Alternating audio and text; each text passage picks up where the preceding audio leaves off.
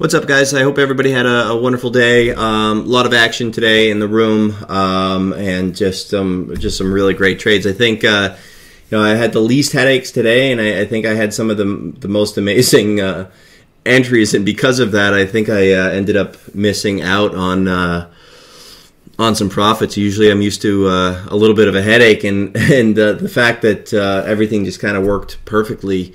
I think it kind of caused me to take some gains prematurely. So anyway, yesterday I had a little bit of a slow start, and I kind of took my foot off the gas a little bit just because I was involved in SE yesterday.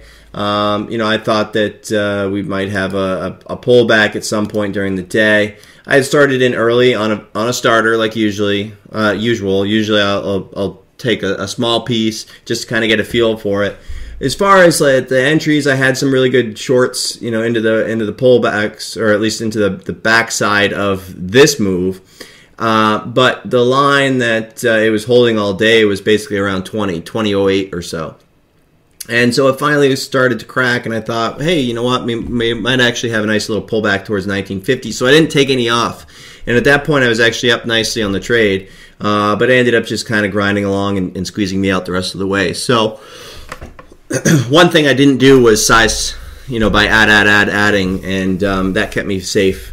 And also on WTW yesterday, I had basically shorted into the ramp, into the 1920, 1930s. I added a little bit into the 70s. And I never really had any size, so I just kind of let it trade out, faded off. And, the trade ended up being okay, but it wasn't really anything that I was too amped up about or too excited, or it really wasn't really an edge. So other than that, then there was just, MTP yesterday. And MTP offered a nice opportunity, but I ended up holding a flyer over. So basically, if I nail a trade, sometimes I like to keep a quarter. I decided to hold some over for today, but unfortunately it just gapped down and it faded, which I knew was the risk.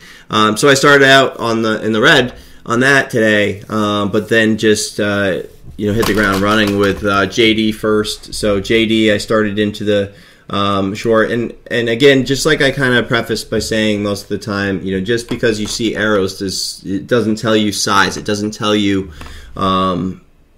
much other than I entered here, I entered here, I entered here, right?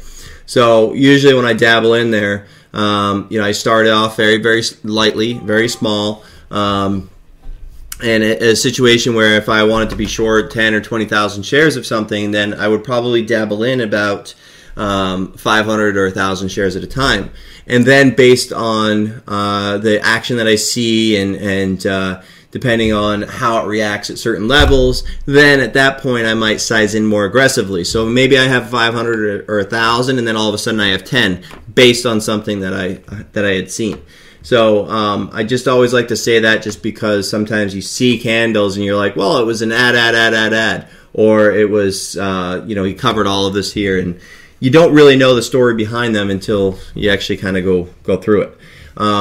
So I ended up sizing in. I was pretty confident on this trade. I liked the risk to reward. So basically, I started in, got a feel for it, and I didn't want to get into a situation where I had too many, too soon. So I went ahead and added in a little bit at a time, and I actually left. I went to the office just in this time frame right here, just to kind of give you an idea that I wasn't sized to the gills. And then when I get to the office, I started kind of ramp up stuff again. So I started to actually size in to the trade. I started to get very confident with it, and like the risk to reward off this high.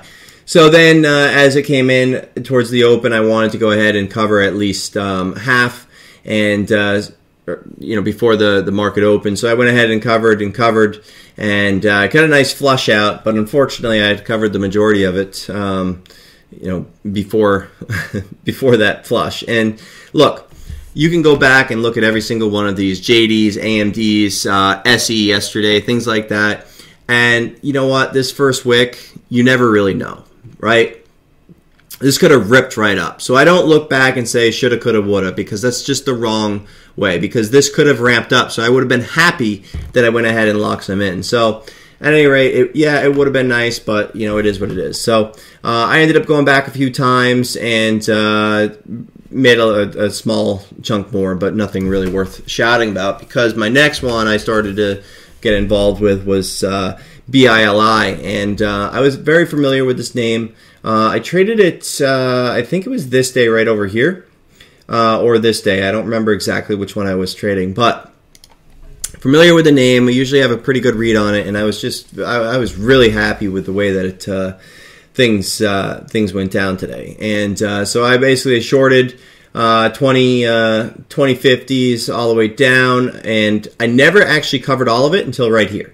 19. So I did cover along the way a little bit, but I resized in, covered down a little bit, covered more, resized in, and covered it all. So at that point, I went ahead and started to kind of dabble just in case it stayed heavy.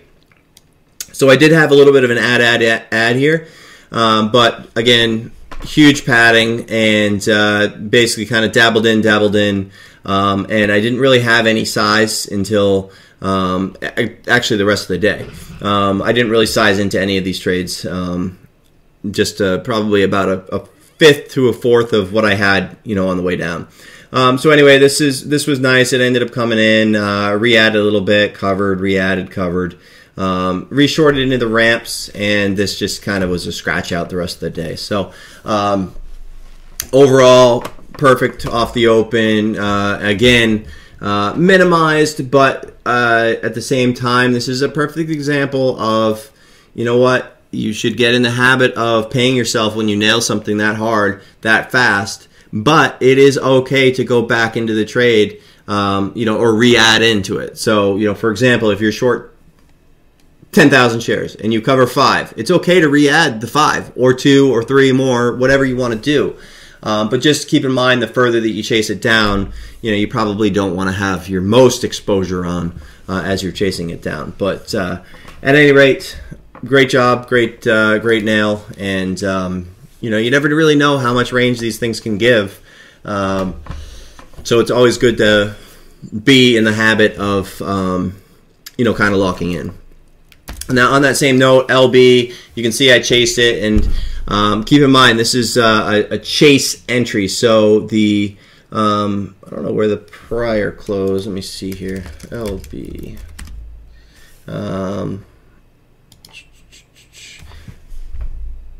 Go back a little bit. Prior close right over here. So I'm looking at this thing, and it's starting to kind of set up, and I was thinking that maybe we go, you know, potentially red to green. And actually came back pretty nicely late day. Totally missed that. But again, a situation like this is not a size trade, right? This is I chased it just in case. If I wanted to be in, you know, 5 or 10,000 shares, is 500,000 share chase. Just to kind of be in there, I want to be involved. I want to have an eye on it. If it starts to go, if it starts to break over that 26 level and starts to firm up, then I can go ahead and you know, move along and scale into the trade. And you know, a situation like this is like TLRA yesterday, where, you know, you might have missed the entry off the week open, but you can always chase a little bit versus VWAP risk, and then it allows you to scale in through the day because of that initial chase. I know chase is a bad word, but chase with a plan can make sense. So anyway, chase entry for me. So I just basically put on a couple flyers. It pulled back. I thought it was going to kind of reverse right there, but it didn't. So I went ahead and took the loss right there. Moved on. I figured, you know, it's below VWAP. I'm not going to bother with it. It's not really worth it. So that was great. RKDA. So RKDA was a nice way to wake up. As I had said on the on scan on the 25th. For those of you guys that may or may not remember. I don't know if this all fits, but I don't know if this is going to fit on here or not, but basically started in on Friday. So this was over here towards the 5s, and basically I was looking for a 5. Let me just put this on the daily chart. I was looking for 5 to basically hold, and if I can take out today, you can see it a little bit better. But basically, this day is the day that it ramped up, and I got excited about it as a potential. Then the next couple of days, it started to hold base, so that was interesting to me. So I started to put on a swing trade, and thinking that these guys need to put out some news or something. But somebody came in there and loaded the boat, and then they just kind of have supported it since. So I just was following that buyer in, and ended up working out. So right away, I woke up with a great gift, but I unfortunately sold them at 770s and 8s before it ramped all the way up here. So I sold a little too early, and it is what it is. But at any rate, I got short 920s. I covered partial. I covered down to a half, and then I covered the last. I covered half. I covered a quarter, and then I covered the last quarter right here. Then I reshorted, and then I covered. I reshorted and covered. I actually got long. And then I sold a little bit, and then I got short right over here, and then covered some, and then I noticed the stuff move, so I went ahead and added a bunch more, and then covered into the washout, covered the rest, and then I was done with the trade. So I was really happy with the way that this one went today. No headaches. I didn't step in front of it. I coulda, woulda, shoulda added in here, but we don't play that game here. I just I wanted to be adding after. I didn't want to be getting aggressive into the parabolic moves and end up with ruining a part of my day or something like that. So yeah, I would have liked to, but I also only had so much allocation, so I wasn't able to get more, which I would have loved to do. So I was kind of trying to be patient with what I was going to do and where I was going to enter with all of that. And then let's see, CRBP. This was fantastic. This was a hit piece, research report, and it worked perfectly. We talk about this all the time, how to trade hit pieces, and it's not just about chasing an entry, because if you do that, you're going to get ran over. You're going to get ran over more times than not. Citron comes out with stuff, and it pulls back, it rallies back, right? And then you find out, and just like if you guys that went to Traders for a Cause, just like Andrew had said, within that first hour, he knows if he's right or wrong, and or however long. I think maybe even within 20 minutes. I think he said, but right away I could tell, and that's why I had mentioned it in the room. Notice this activity. Notice how it's staying weak versus VWAP, and I believe that there was a seller present. So I chased a little bit just as an entry, but I just kept on adding because it kept on proving that it was heavy. And I also traded this in E-Trade, so I basically put on the same short, a little bit less. This was 770s.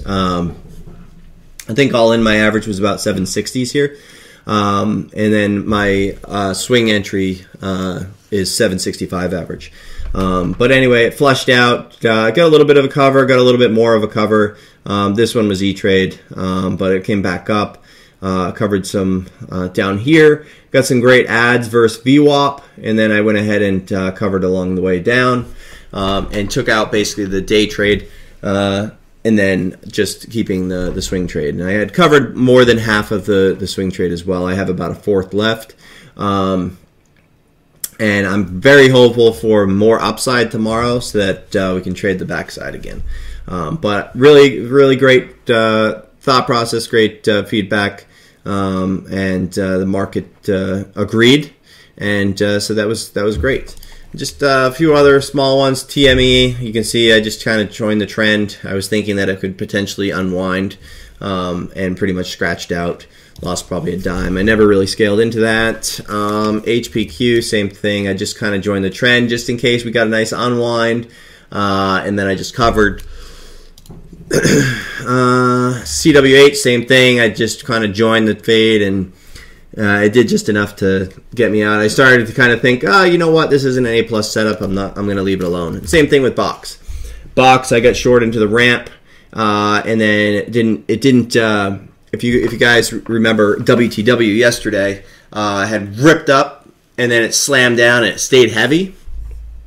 And this thing didn't get heavy. So my plan was to short into the parabolic and then scale if it stayed heavy. It didn't scale. I mean, it didn't stay heavy, so I said the hell with it, and I got right out.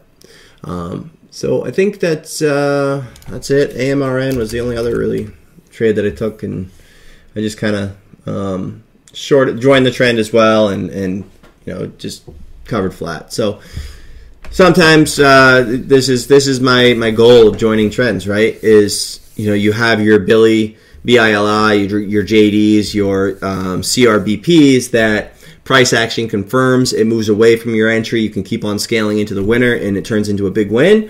Or you have your BOXs, your CWHs, and your AMRNs where you start in, it doesn't really do much, and then it's just a scratch out. So one other one that I just forgot, CVNA, which is a loser. A chase entry, but I just kind of put on a short, and again, I'm not sized into this trade at all. I'm just going in a few hundred shares at a time just to kind of get a feel for liquidity and the offers and things like that. I never really had much size on this trade, but I got a great cover. It's so I kind of was expecting it to go back, test VWAP, and then if it started to set up camp and hold over VWAP, then my plan was to get out. So it ended up fading, and then it started to higher lows, consolidate. It looked like it was going to go. So I got a great cover. And then it ramped up, and I said to myself, oh boy, well, maybe this will be a good short, and pull back, and then I can start to scale again. So I did that, and it didn't. It just kind of went right up. So my game plan was to get short and as a starter, and then scale in a little bit, and if it started to work, and then scale in if VWAP held. But if my game plan is for it to peak out here and fade off, then I don't want to overstay. So I went ahead and just said the hell with it. I don't care what price it is. I don't care what it is, because I'm supposed to be right or right out, right? So I wasn't planning on just letting this thing go against me, just like SE yesterday, things like that. So I think that this was a really good stop out for me, because forget the whole loss. Even if it was flat, what it does is it takes your attention away from this name, and you can focus on something positive. Because so many times we just sit in a name and we think, oh well, maybe it'll come back, maybe it'll do this, maybe it'll do that, and what that does is it puts you. Your odds are with the market, and my odds, I'd rather be with an edge. And if you're just all right, let's just see what the market does, then that's not really trading. So that's why I got out of this one and moved along. So that's it. If you guys have questions, reach out. Hopefully you had a fantastic day as well, and I think that's about it.